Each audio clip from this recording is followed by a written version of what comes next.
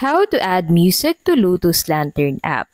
In this video, I'll show you how you can add music to Lotus Lantern app. So to get started, go ahead and open the Lotus Lantern app into your mobile device, and then in here, head over into the music tab. Now, once you're on the music tab, go ahead and give the required permissions for the Lotus Lantern app to access your local drive of music collection.